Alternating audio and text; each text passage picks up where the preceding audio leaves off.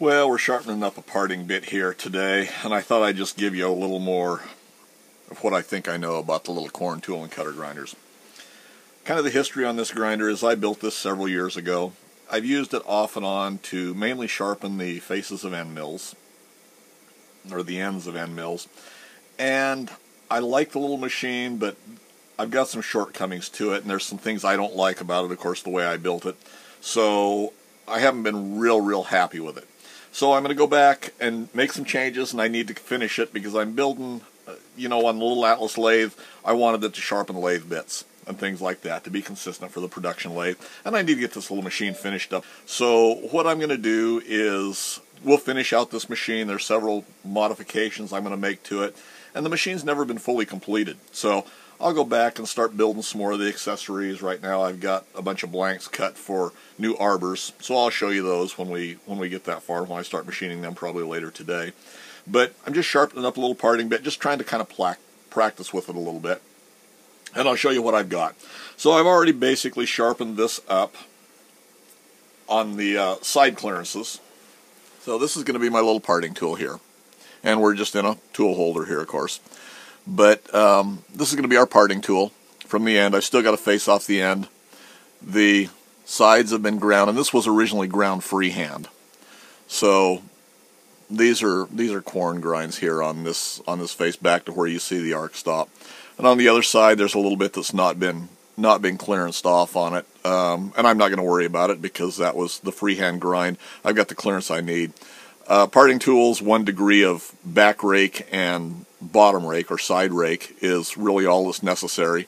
I've got a little more than that probably, you can see. So I still got to face off the end.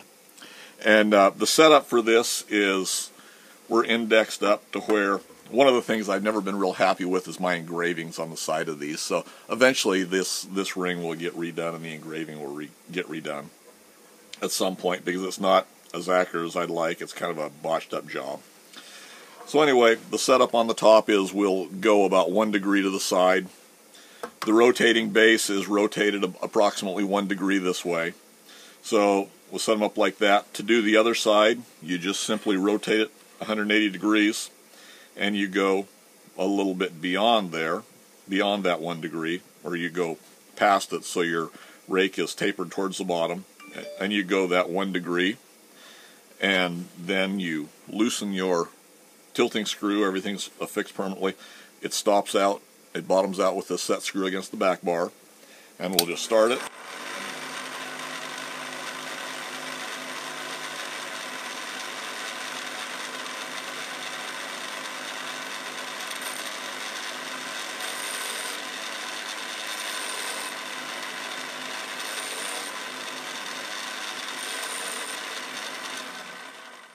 And the cut's produced by backing off this set screw on this side, which advances your tool this way. Alright, so to adjust our side rake, what we'll do, let's just move the whole tool head. And I'll give you a better view from the front of this, but I thought for grinding you could see a little bit better from the back side view.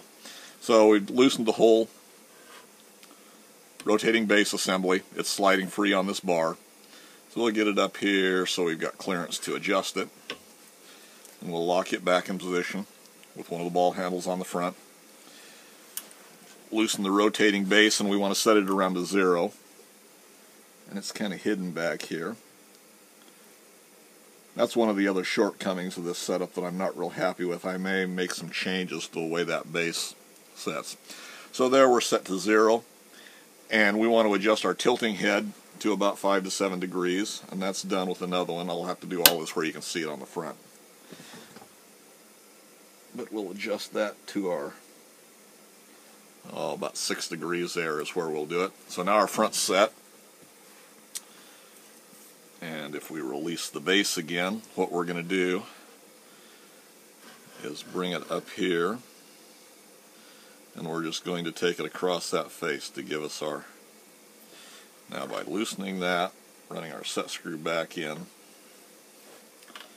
let's lock that in position.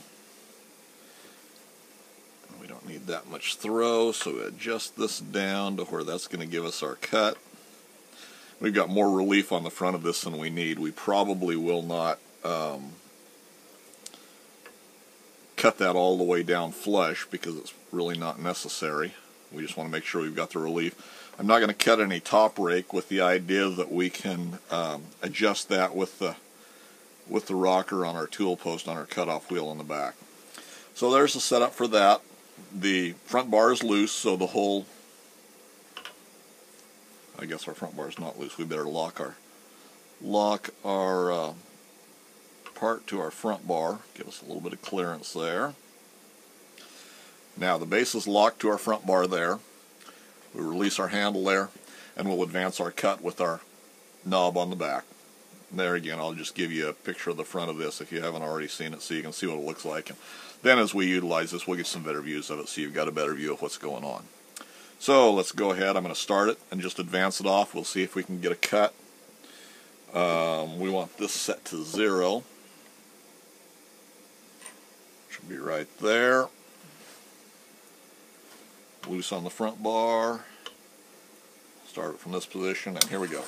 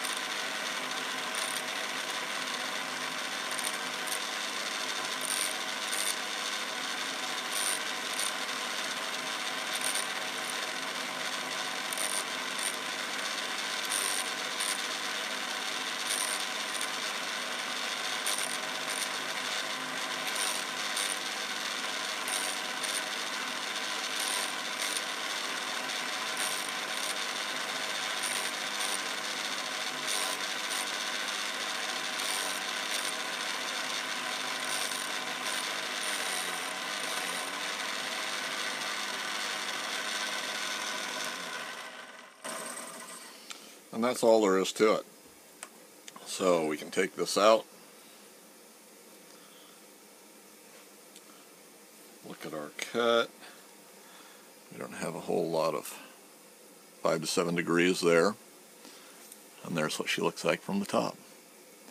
So we'll just go back, polish this up a little bit, and set it up in the tool post and see how she works.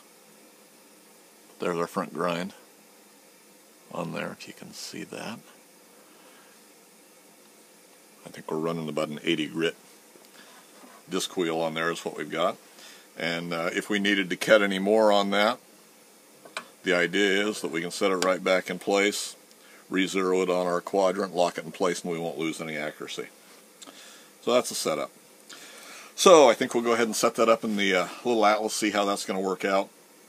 As I said before, some things I don't like about this little machine, but I think it's mainly me not understanding how to set everything up yet, and the craftsmanship that I lacked when I actually built this little machine. I think it has potential to be a really nice little machine. One of the things I don't like about it is it's a little bit underpowered, which once I start changing out wheels and everything, I think maybe that will, a lot of those issues will go away. You know, run a little more aggressive wheel and learn how to run it a little bit better. I have rebuilt some parts on this machine, and I will rebuild some other ones and make some changes to them as I go along. Ultimately, I wish it was a little bit bigger machine. For the home shop, I think they're a great little setup. I think it will realistically do everything you want it to do once you figure out how to make it do it. But I can see a project down the road where I may scale this little tool and cutter grinder up a little bit to be able to accept a little bit bigger wheels, have a little more horsepower, and maybe be a little more aggressive in the manner that it will remove metal to sharpen your tool. So anyway, if you find that a little bit interesting, hit that subscribe button if you haven't already. If you hit the bell notification, you'll know when I put out a new video, and any comments or suggestions, leave them in the comments section for me below. And as always, guys, thanks for taking the time to watch.